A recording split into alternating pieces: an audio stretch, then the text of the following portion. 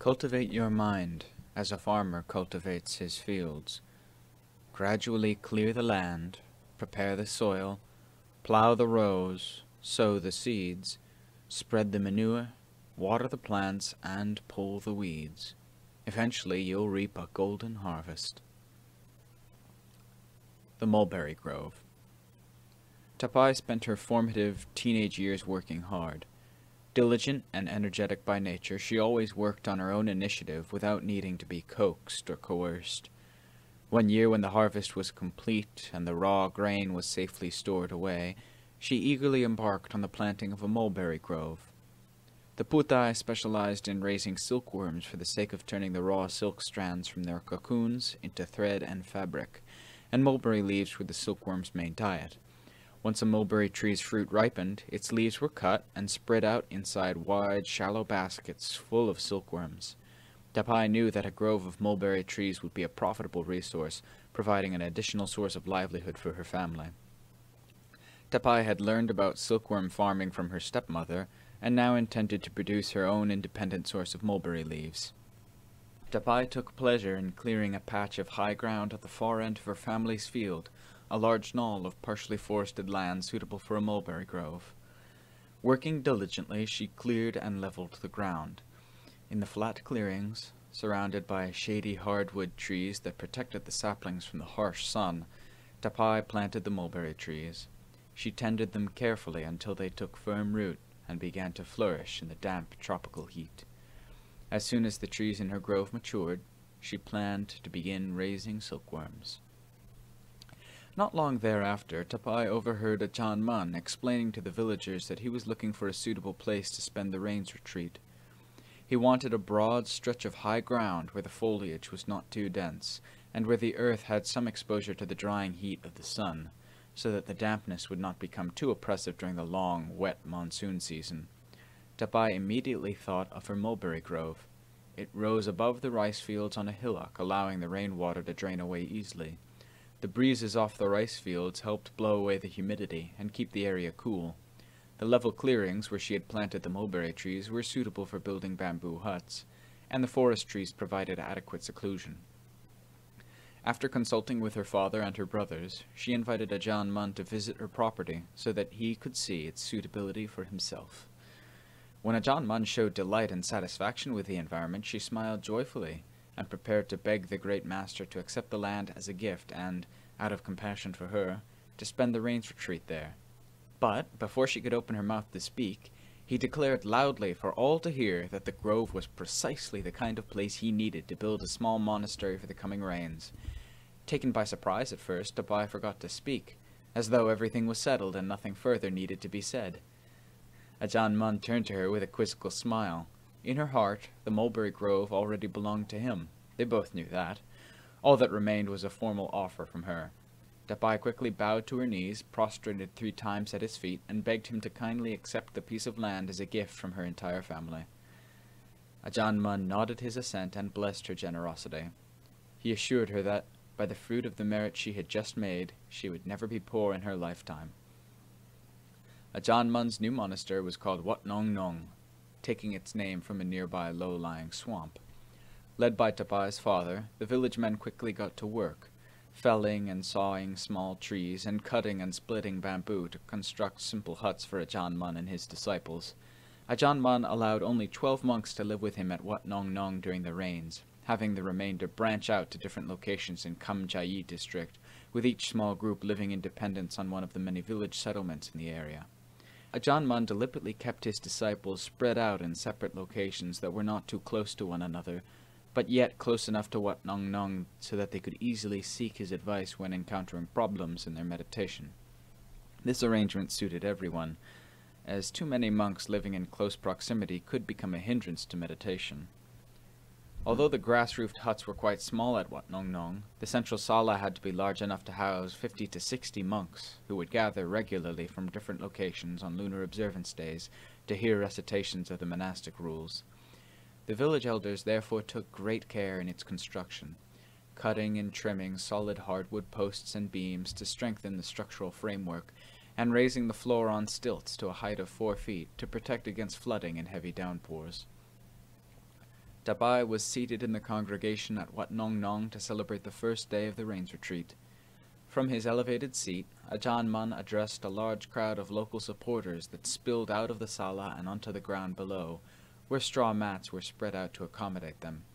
He opened by expounding the virtues of giving, and Tapai felt a warm glow lift her heart as she recognized that her gift of land had made this inspiring occasion possible. In a powerful, thundering voice, he explained that the real value of giving is the merit gained from acts of self-sacrifice. The most meritorious gifts are those given freely to benefit others without hoping for anything in return, other than the good results of the act of generosity itself. The spiritual qualities obtained from that charitable effort are experienced in the heart as merit and goodness, and the inspiration behind the good intention to give comes from the heart. He emphasized that it is the heart that sows the seeds of virtue, and the heart that reaps the harvest. Acts of generosity are an investment for the future, for they are the foundations of a favorable rebirth. Next, Ajahn Mun expounded the virtues of moral conduct. He explained that the moral virtue gained by faithfully observing the 5 moral precepts is the foundation for being a decent human being. Each of the 5 precepts carries a particular benefit. By refraining from harming living beings, we can expect to enjoy good health and longevity. By refraining from stealing, our wealth and property will be safe from theft and misfortune. By refraining from adultery, partners will be faithful toward each other and live contentedly without feeling guilt or shame. By refraining from lying, we will always be trusted and respected for our integrity. By refraining from intoxicants, we will guard our intelligence and remain bright, knowledgeable people who are not easily misguided or thrown into confusion. People who maintain a high level of moral virtue tend to reassure living beings everywhere by conveying a sense of contentment and mutual trust, and by promoting this feeling in others. The supportive and protective power of morality ensures rebirth into higher realms of existence, so those who adhere to high moral standards will surely reach a heavenly destination in their next life. And, while such goodness comes of virtuous living, Ajahn Mun went on to explain that meditation brings the greatest rewards of all. The heart is the most important element in the whole universe, and one's material and spiritual welfare depend on the heart's well-being. He said that one lives by means of the heart. Both the contentment and the dissatisfaction one feels in this life are experienced in the heart. When one dies, one departs by means of the heart. One is reborn according to one's Dhamma, with the heart as the sole cause. Because it is the source of everything, one's heart should be trained in the right way so that one conducts oneself properly now and in the future. Through meditation, the heart can be trained correctly. By using meditation to rein in unruly thoughts, one can lay a firm foundation for spiritual calm and contentment. For the next 3 months, Tapai applied herself wholeheartedly to her meditation practice. Supported by her strong faith in Ajahn Mun and nurtured by his wise counsel, her practice developed quickly. Being naturally inclined to have visions and to experience psychic phenomena, she encountered many surprising and mysterious things in her samadhi practice each night. Recognizing her inherent abilities, Ajahn Mun showed a special attentiveness to Tapai. As he sat in meditation each night, he directed the flow of his consciousness toward her to investigate her current state of mind. Thus, he was constantly aware of her meditation experiences. When he saw that her practice was exceptional on a particular night, he asked her the next day to come to see him at the monastery. Just after dawn each morning, Tapai put food into Ajahn Mun's bowl when he walked through the village on his daily alms round. Standing in line with the other villagers, she waited as Ajahn Mun received alms food from those ahead of her.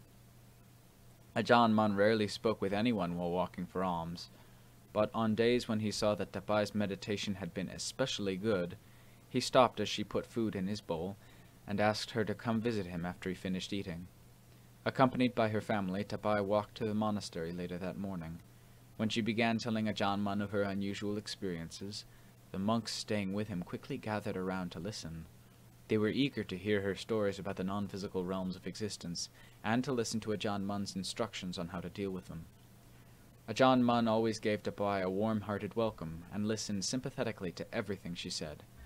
He realized that her mind inherently possessed venturesome and dynamic tendencies that easily put her in direct contact with various phenomena that the average person could not perceive. He was able to use his vast experience in these matters to give her timely and cogent advice. Soon a strong spiritual bond developed between the venerable meditation master and his young pupil.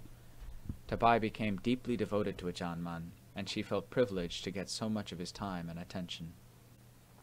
One day, shortly after the end of the annual 3-month rains retreat, Ajahn Mun sent for Tapai. He told her that he and his monks would soon leave the district to continue wandering from place to place in the traditional style of Dhutanga monks. He glanced down at her with eyebrows arched and a faint smile on his lips, and asked her if she had a boyfriend. Tapai shook her head and said no.